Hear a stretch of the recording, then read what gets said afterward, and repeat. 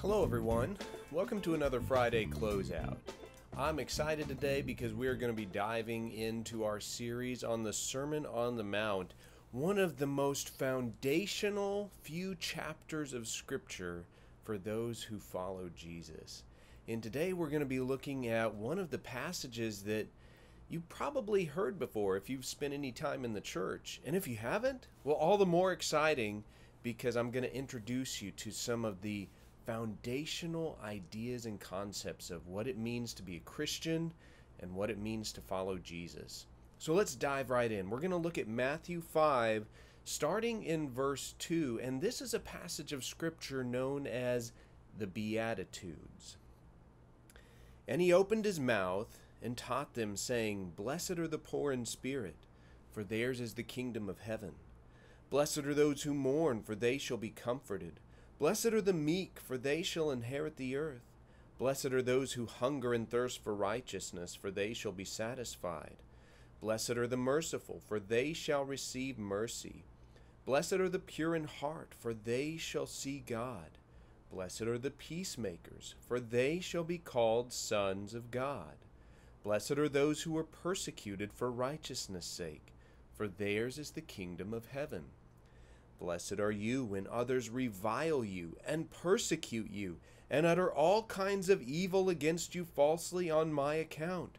Rejoice and be glad, for your reward is great in heaven. For so they persecuted the prophets who were before you. Now, there's a lot going on in this verse or in this passage. In fact, you could pause in this passage and probably spend a solid week just on each individual sentence. Blessed are the ... And we could just sit there and we could unpack each one, and wow, there's so much in there. Now, the culture in Jesus' day, while it was 2,000 years ago and change, was not all that different than ours. Now, I know what you're saying. Well, hold on. There's no cars, there's no computers, there's no internet, there's no phones. People are riding on donkeys, not driving in Hondas, or at least I drive a Honda. Maybe you drive something a little more fancy. But the same motivation, the same things that drove people then tend to be the same things that drive things now. It just looks different now than it did then. Our hearts are still the same. The things that appeal to us, that drive us, are still the same. And so the folks in Jesus' day, they tended to look up to and exalt the same things that we do. So if you were wealthy, if you were in a position of power or prestige, people tended to look up to those folks, to strive to be like those folks. Today, we have that same thing. We have a celebrity culture. There would have been a celebrity culture of sorts back then as well. And we tend to want to be like those people, to model our lives like those people, to make our Instagram look like those people, right? We call them influencers today. And those are the folks who have the power, they've got the wealth, they've got the influence, and we're like, man, I want to be like that person. But did you notice what Jesus says in these opening verses of the Sermon on the Mount? He says things like, Blessed are the poor in spirit. Blessed are those who mourn. Blessed are the meek. When I think of meek, I think of someone who's, they're not out there doing their own thing, thinking about themselves, just trying to get ahead.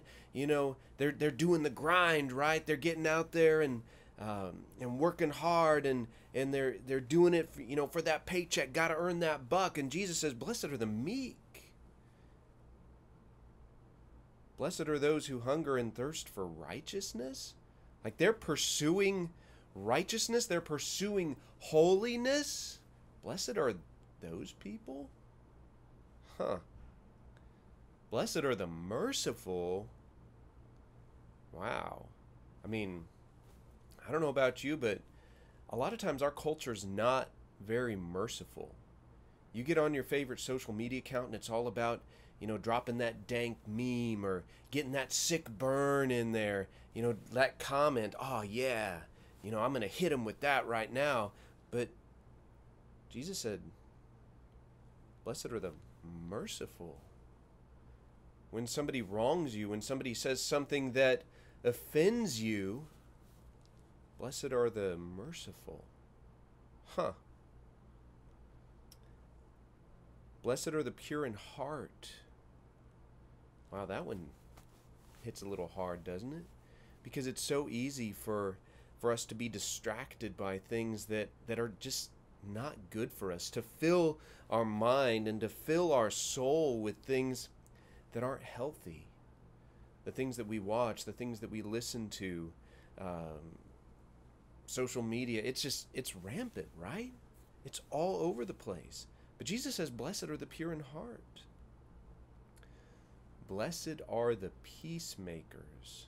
So you're not just meek, but you're someone who actively engages in the pursuit of peace. Peace in your workplace. Peace in your community. Peace in your country. Wow. I don't know about you, but it has felt like there's not a lot of peace lately. Like my heart has not felt that peaceful, especially in recent weeks. But Jesus says, blessed are the peacemakers. Blessed are those who are persecuted. Now, we don't experience a lot of that as Christians in America. We're very, very blessed. Religious liberty in our country, not just for folks like me who are Christians, but for all religions, is an incredible blessing and not something that every culture has. But it is enshrined into our founding documents, religious liberty.